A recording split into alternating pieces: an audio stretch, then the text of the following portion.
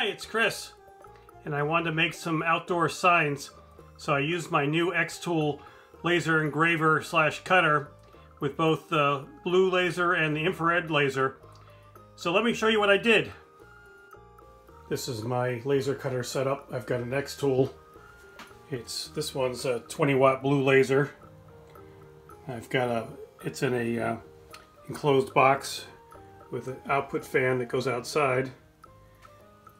And also I have a little air compressor that blows the debris out of the nozzle here. The Xtool comes with its own software, but I went and purchased this Lightburn software because it has a little bit better control and has some built-in material testing. I picked up some black glossy acrylic sheets from Xtool. I got the 1/8 inch thickness. It's supposed to be 12 inches by 12 inches, but if you read the fine print down here, it says it can be off a plus or minus a ½ inch. And in my case, it was always off a ½ inch on the short side. Here's the test pattern for the 20-watt blue laser. You can see over on the right there at full power and a slow speed, it actually cuts through the acrylic. The white engraving is not all that bright. It's kind of a chalky kind of look. This is the test pattern for the IR 2-watt laser. And it's pretty cool that at certain power settings, at high power and very slow speeds, it actually turns the black acrylic a really nice white color. So this is preferred. Unfortunately, it doesn't have enough power to cut the black acrylic, so I'm going to have to use the blue laser to do the cutting and the IR laser to do the white engraving. I'm setting up some black acrylic to cut out some signs with, and then I'm going to engrave them with the infrared laser. I'm running the Lightburn software, and I've got the template set up for 4 signs that I'm cutting out. And I'm using 5 millimeters per second at 100% power, and I'm doing 3 passes, and I've got the constant power mode set.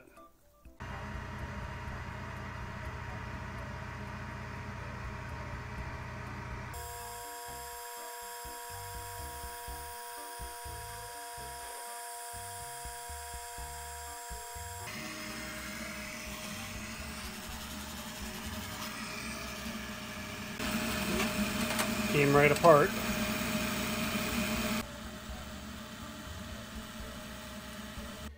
Now that I've finished cutting the acrylic, I've got to switch the blue laser over to the infrared laser so I can do the engraving. The process isn't too hard. You have to disconnect the air hose, and you take off the laser, and you've got to disconnect this cable in the back here. I kind of wonder how long it's going to last though, because it's going to fatigue after a while, but we'll see. So now it's disconnected. To put the infrared laser on, you have to reverse the process. Gotta insert the plug here, make sure it's the right way, and it clips down, and then it slides into the mount there. And we're done. Next, you have to reset the focus.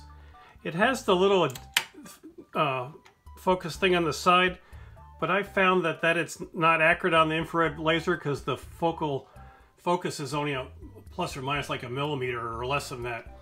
So I found the best thing is to raise it and lower it and look at the dot and find the position where it's the smallest, sharpest dot, which is not the same as where the little lever on the side sets it.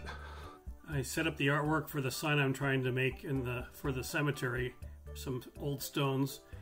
I'm going to do them on black acrylic, and hopefully this will turn out white, the lettering and stuff. I've got the power for the fill set to 5 millimeters per second at 100% power. And then the blue line, I just have it going pretty quickly because that's just what I'm using to check my alignment with the pre-cut coupons.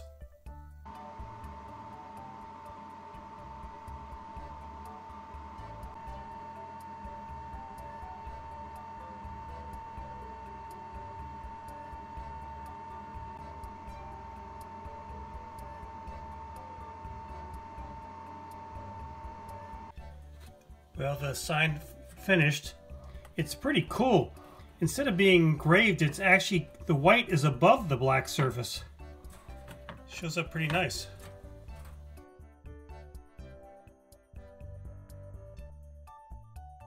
Next, I picked up some 24 gauge stainless steel sheets from Amazon. I did a material test on stainless steel, and I did it with the black marking spray and without it. They get an estimate of what power settings to use. Next, I'm going to try to use the IR laser on a piece of stainless steel that I've used some laser black marking spray, and we'll see how it does.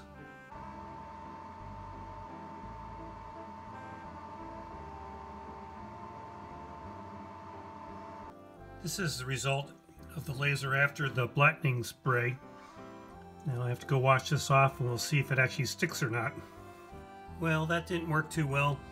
I don't know if I put the spray on too thick this time, or if the laser spot was not as focused as it should have been, but I'm going to try again. This time I'm doing just the plain stainless steel.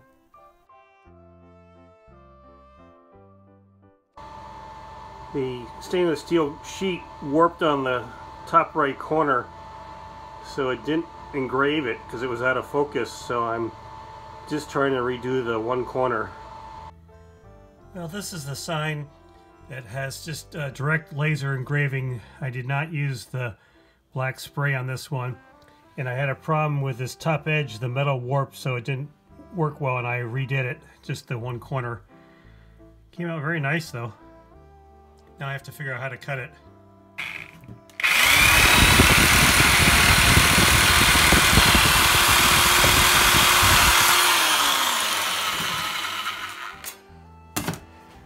I bought a special hardened drill bit for stainless steel, but I couldn't get it to work on it, so I ended up using a punch instead.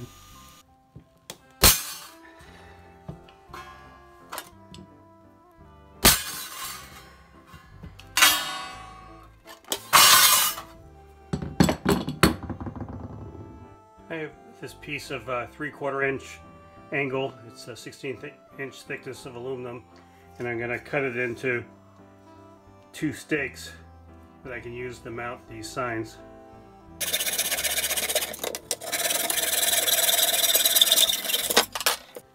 Just have to drill 2 holes.